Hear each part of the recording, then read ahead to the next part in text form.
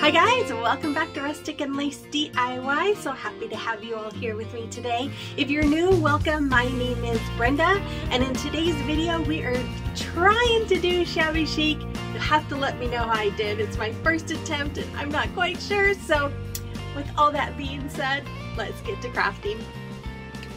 Okay, here is DIY number 2, and I started with this picture frame that I bought from the thrift store, some paper from Hobby Lobby, and some solo wood flowers. Now that picture frame I got for 99 cents, and it was originally $15.99 from Hobby Lobby. So I took my Waverly chalk paint in the color Plaster, and I give it a good, I think I had to give it like 2 coats of paint, front and back. And once I got it all painted, I took that paper and cut it down to size, and then I'm just going to stick it inside of that picture frame. And this project is halfway done. This is a very easy project. And then I'm going to take my elephant chalk paint and I'm going to do a dry brushing all along it to bring out those details.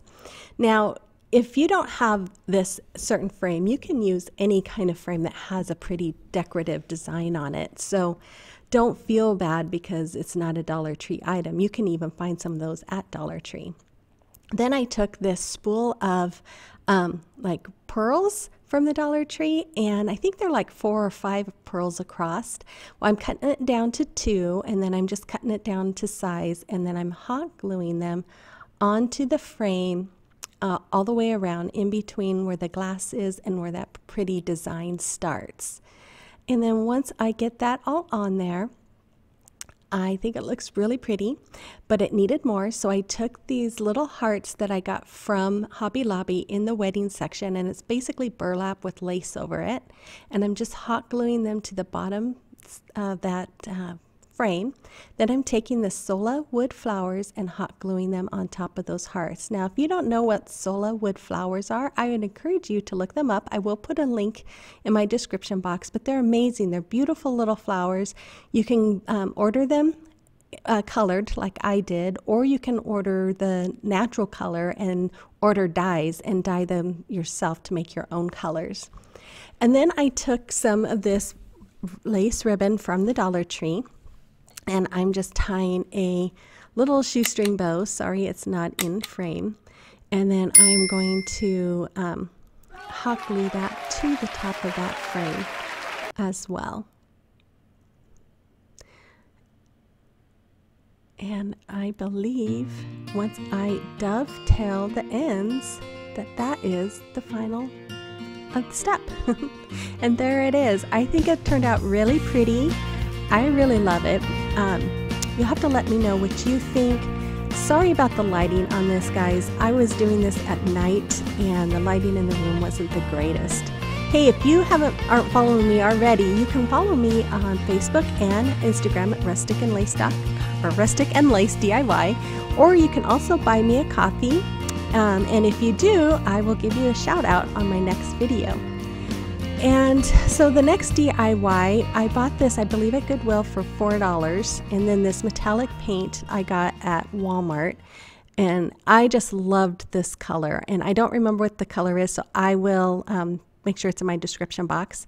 But I started painting this frame. I did clean the frame really good before I started painting it, but you're going to see I'm going to stop here, and I realized that that paint is kind of thin, so it's kind of sheer, and so a lot of that dark color was showing through. So I took a baby wipe and I just wiped it off, and then I painted it with my Waverly white chalk paint, and then I went back over that white with the purple color, and that was more what I was looking for the color. It brightened it right up.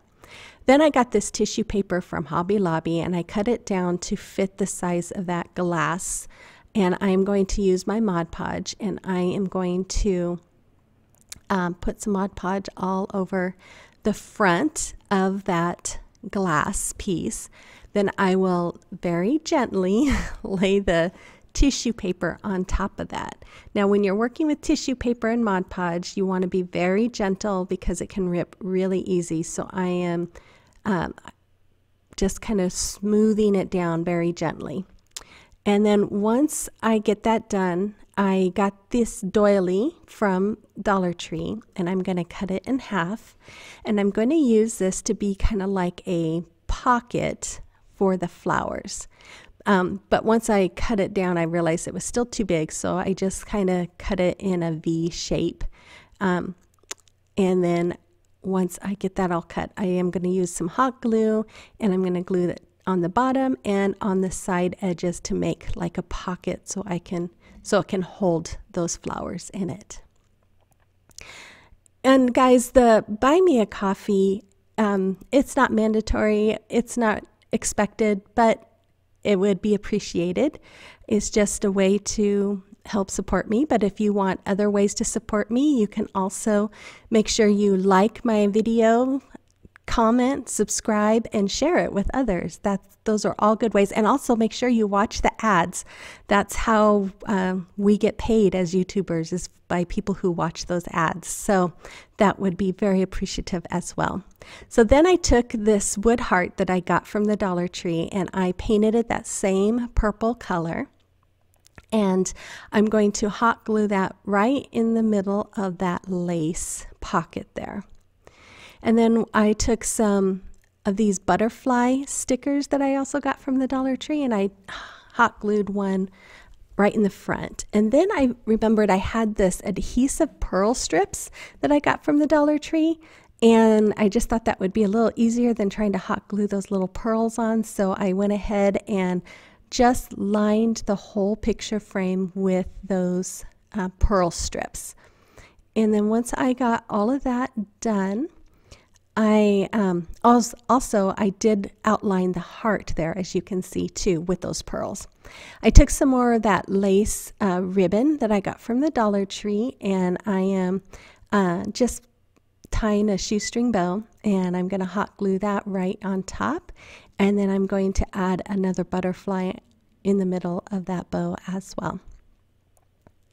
And then I took some more of those pearls, and I am just outlining the doily, the lace doily there, because it just looked too unfinished. So this just helped make it look a little more finished with the pearl around the edge.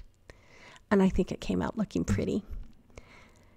And then I took these stickers that I got from the Dollar Tree, and they had like these little corner scrolly looking things. So I'm just sticking them on each corner, and then that finishes this DIY, and I think it came out really pretty. Again, I'm not positive. I kept looking at my stuff thinking, I don't know if I have enough stuff for Shabby Chic, but this is my version of it. You have to let me know what you think, but I love it. It's going in my bathroom. All of these are going to be going in my bathroom. My bathroom is purple, which is my favorite color, so I really think it's beautiful. Okay, DIY number 3 is this little vase. Now I got this at the thrift store as well. It says it's $1.98, but it was 50% off, so I basically got it for $1. And what I do is I clean it really good. I take that jute twine off the neck, and I did scrape off that little turkey picture as well, but I didn't want to bore you with it. Then I took my plaster color in Waverly chalk paint, and I painted the whole vase. Then I went on Cricut Design Space, and I found this lavender image, and I am just transferring it onto the bottle. I was really hoping to find something that looked a little more vintage or French or old-fashioned, but unfortunately I couldn't find anything, and I'm not good enough to know how to make something like that, so I just used this. So then I took this antiquing Mod Podge, and I decided, since it didn't look real old, this picture, I would try and make it look old. So I put that Mod Podge all around that image as well as all over the vase, and it really gives it a real yellowish tinge to it, which really makes it look old, and I really like that. Then I add some of these lavender picks that I got from the Dollar Tree. I love lavender, and so I bought quite a bit this spring when it came out. And I took some more of those adhesive pearls, and I am just outlining the front part of that vase with those pearls.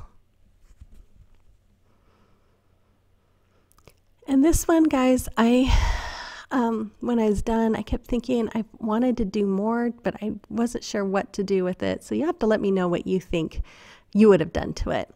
So then I took this lace that I got from Hobby Lobby, and it had a little like gathering at the top, which didn't let it lay flat. So I trimmed that piece off, and I was going to tie it around the neck, but I wasn't really happy with it. So you'll see that I take it off here, and I'm going to tie it around the body. But unfortunately, it wasn't long enough to have any tails on it, and the other piece that I had left wasn't long enough. So I went ahead and tied a knot, and then I grabbed the second piece, trimmed it up, and just added it, tied it to that piece, and just tied a knot there that way. And then that way I had some tails that I could work with. And I do trim the tails up a little. I didn't want it to be that long. And then I took these keys that I got, these wooden little die cut keys that I got from Dollar Tree. They come like 6 in a container. And I painted it with that same purple. And then here I'm just adding some twine to it. And then I'm going to attach that twine to that lace knot, so that way it kind of hangs down from the bottle there. And you can see in that picture I have one of those little lace hearts. I kept trying to figure out a way to put the lace heart on there, but I wasn't able to really come up with what would look good with it. Maybe if I would have poked a hole through it and had it hanging with the key, that might have been kind of cute. Wish I would have thought about that then. Anyways, it is what it is. So you'll have to let me know what you think. Like I said, let me know what you might have done differently to make this be a little more shabby chic, because I know with shabby chic you just kind of want to continue adding elements. So then I took some more of those adhesive pearls, and they're like 5 across, and I just left it that size and just trimmed it to fit around the neck of that vase.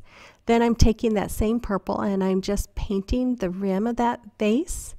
And then I think that is all. Once that is painted, I just add the flowers back in, and there it is.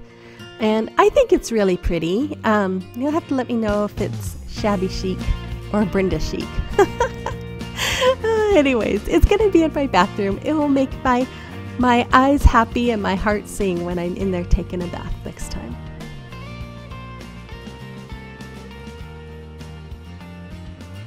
Okay, and for the final DIY, it's this pretty little tray. This was a mirror that I bought. Both of those mirrors, I think they were like $5. You're only going to see what I do with one of them because I'm going to show the next one in a different video. But I just take them apart and give them a good cleaning, and then I take them out and I spray paint them with that white spray paint.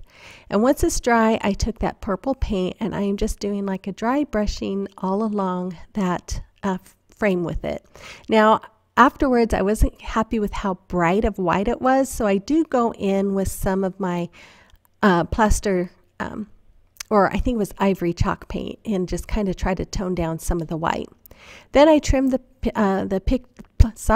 paper down to fit the picture, and I put the mirror behind the paper, and then I just secure it all into that frame. And I just think it's pretty. I love that paper. I just think it's so beautiful. Then I got these handles that I bought on clearance at Hobby Lobby. I think they were $1.24 each. And I give it 2 good coats of my Waverly chalk paint in the color white, I think. It was either white or plaster. And then once they were dry, I added some of that purple to it as well. But first, I used my super glue and my accelerant to attach it to the frame. And I will have a link in my description box to that accelerant. And just in case you don't know, I do post where I buy everything, and then anything I buy online, I do leave links in my description box, so you can always take a look in there for any of the items that I am using. And if I forget to add something, you can always message me and I will let you know. Then I decide to take the antique Mod Podge and I'm going to brush it all over that paper for a couple reasons. One, to secure it, to seal it, but also to give it a little more of an antique look so it wasn't so bright. And then I went ahead and used that same Mod Podge to go over the frame as well. And I do the same thing all over the frame, and it really does help tone down that white and give it a little more yellowish tone to make it look more old. And that is that for that project. And there you go. The final reveal. And again, guys, I'm sorry about the lighting. Yeah, I will be doing that again. At the end of the video, guys, I put in some before and afters of my craft room. I wanted to join Heidi Sambel's craft makeover, but I didn't have it done in time. So I thought I would go ahead, and anybody who wants to watch it, they can stay tuned and watch what it looked like before and the final reveal of how nice it is now. But if you're gonna leave, you have a great weekend or great week, whatever, and we'll see you next week. Thanks for joining. Bye-bye. Okay, here is the messy craft room. Oh my gosh, let me tell you, there was stuff everywhere. I had baskets full of signs and stuff from Dollar Tree and stuff from thrift floors, oh my gosh, thrift stores. I had all those signs hanging on the wall in no specific order. Everything was kind of organized, but not really. They're more thrown into those cubicles. I bought those cubicles from someone on Facebook. I bought that little shoe holder from Walmart and had all my ribbons in it, but they were always falling out.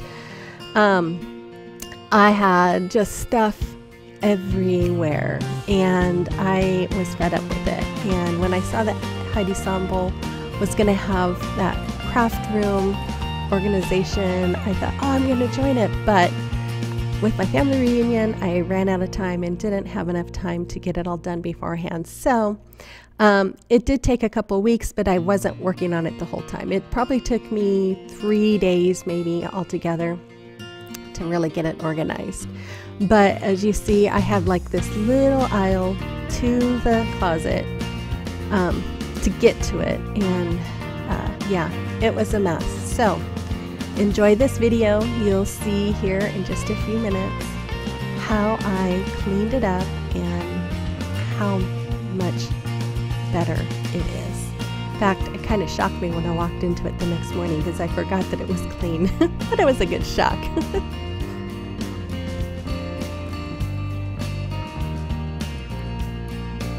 Okay, so here is the final project of my craft room organization. It was a mess, guys. It was a disaster. I had just a small little path to my closet because I had all these signs and stuff on the floor. So I cleaned it all out.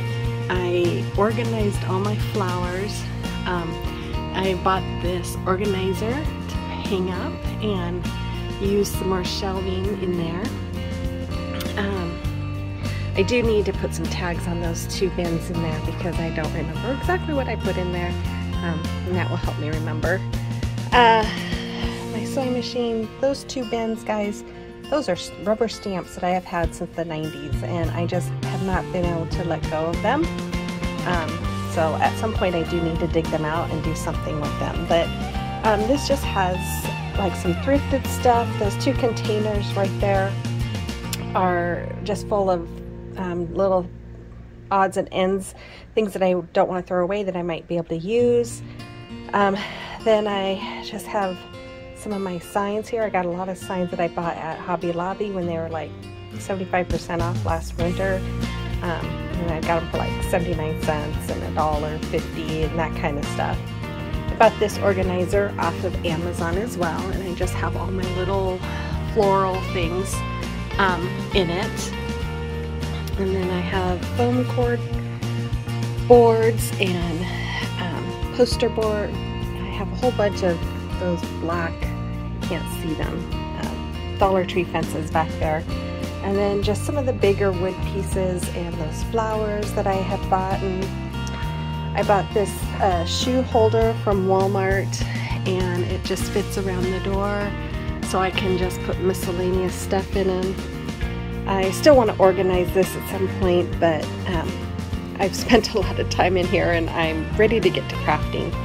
Then I have, this is where my TV is, so I can watch crafting shows, and those trays right there I bought at Hobby Lobby and I absolutely love them. They were 50% off, so I think I'm going to make another tier tray out of them and put that, replace the one in my kitchen with that one. And then some more jars and candles, and then up here I have all my wreath forms hanging. And then I had my husband put up some more shelves there, and I got some more bins, and then I just labeled them all, and then I put some command strips up there so I could hang my longer signs. And then I got this little cubicle from Amazon as well. It's super easy. In fact, I'd buy them again. They're really easy to put together. It's just kind of a heavy plastic, and I really liked it. You can put them, you know, if you don't want them 3 across, you could do 2 across and go higher, or 4 across and go lower. I considered buying more, but I don't really have space for it in here. And then those cubicles I bought from someone off of Facebook. So I just basically got cubes to put in all of them, and I think that looks much better because it doesn't look so messy, and everything is kind of stashed away in those little cube bins. And then I got just some little storage containers. These are just M&M and peanut containers that I just recycled and thought they'd be great for putting my beads and Scrabble letters in there. And then I got some of these candy jars at Dollar Tree. I wish I would have gotten more, but that one, I just, right before I recorded this, it fell and I couldn't find it, and I stepped on it, and that's how I found it and cracked the lid, but oh well. And then my solar wood flowers. I didn't realize I had so many, but they're so pretty. I wanted to have them out to bring some color into the space. And then of course all of my Dollar Tree signs that I have hung up. This little cart here I had bought from Walmart a few months ago, and I used it for all of my ribbons, but they were constantly falling out. And so I did something different. I'll show you in a minute. But I just put my jute twine, my burlap ribbons, some bigger ribbons there, my burlap, my colorful twine from Dollar Tree. Then I have some chicken wire and a basket of miscellaneous small pieces of ribbon and some more burlap there. And then here's a project I've been working on since before the 4th of July. It's taking forever to weed it. So there's some plungers that I got. I promised my sister I'd make her a tea towel holder, and I still haven't done it. Then I have some shovels and my 5-gallon stir sticks, and then my longer sticks that I got from Amazon. I have a bow maker down there. I still have not used it, and I need to get that out, and I need to try it. But this thing's on wheels, so it makes it a little easier to pull it out. And then I have my miter saw in there. Then I have that bin with all my books. I'm still trying to figure out what exactly to do with them, but I thought I would just put them there. And that is some stuff I'm going to be working on. I've got this little bin here that I thought this is a good thing to do for when I'm getting ready to craft. I can put all the stuff that I think I'm going to use and put it in there, and then that way it's right there and ready to go. And then when I'm done, if there's stuff in it I haven't used, I can just go put it away. And then here I have this. I've had this for a while. It used to be my laundry room until we moved, and I had cupboards in my laundry room because my old house had the laundry room in the garage, so not really a room. But I used this, and I had all my paints in it, and it kept tipping over, and one day it tipped over and my Rust-Oleum paint lid was not on all the way, and I got paint all over the carpet. Luckily my sister was here and she knew how to get it up quickly, and she was a big help on that. But I used those napkin holders and paper towel holders from Dollar Tree to make my little holder for the small apple barrel paints. And then I did the same thing with the Waverly. They don't fit, like, they're too wide, whatever, to fit in like the apple barrel. So I just kind of stood them up. They fit okay. They kind of tilt a little bit, but it works for now. And then those are just my paint markers. I'll probably find some kind of containers to put those in, as well as my bigger paint brushes that don't fit in my paintbrush holder. And then I'll go on the other side. Then I just have my spray paints, some paper towels, and just some miscellaneous painting supplies and extra hot glue guns down there. And then I bought the little paintbrush organizer from the Dollar Tree. I bought that, this turns, which I love. And this is from Amazon. I'll have to move this over a little bit. Then that little fan to help cool me off when I'm having those, you know, fun heat flashes, whatever. Then I bought that candlestick. It was only, what was it? I think I had the $4.74 from Hobby Lobby. So I'm going to do something with it. Not sure what yet, but for now, my little ladybug is resting on it. Then I bought those, these little things to hold all my vinyl from Amazon. And then I have a basket of glue, all my glues and stuff like that. And, some paper towels and stuff like that. Then this is what I did for my ribbons. I went to Walmart and bought some dowels. And then I'm just using these chains like that and the hooks to hold them up. And that's what I'm trying out. Hopefully that works out. We'll see. I'm really about convenience, and if I don't like the way it works, I will probably change it out to something else. And I have my Cricut here, and then down here I have a basket that has like my mats and some contact paper, and shipping paper, wrapping paper, that kind of stuff. And my little pea pads that I like to use for painting. And since I'm using a card table as my craft table, I have no drawers. So I bought this little beauty on Amazon. It's kind of hard to see, but the drawers pull out. So I have paint, as you can see, and then paint down here on my Waverly chalk paint. So it's easily accessible. And then this basket has some more of my paints that I use most, as well as my hot glue gun, or heat glue gun, and my Mod Podge there too. And then over here, I bought this a few months ago to hold like my vinyl that's not in rolls, as well as some of my transfer tape that I like to try to reuse, and then my loose papers and just some miscellaneous stuff. And then I bought this one. This is the same as the one that holds the paint, but I bought this, and I just got some of my tools and stuff to use, so that way it's easily accessible and I can pull it out. That is my backdrop for when I take pictures. It is just foam core board, 2 of them taped together, and then some contact paper over them. And I'm thinking I'm going to try to use this area here to lay it out, but we'll see. We'll see if that works. I might have to take it into another room. I'm trying to avoid having to take it into another room. If I could just do it all in here, it would make it easier. And there's a little wreath I made that I just love. So I thought I would have it in here, so when I do my intros, if I do them in here, at least you have a little something pretty to look at.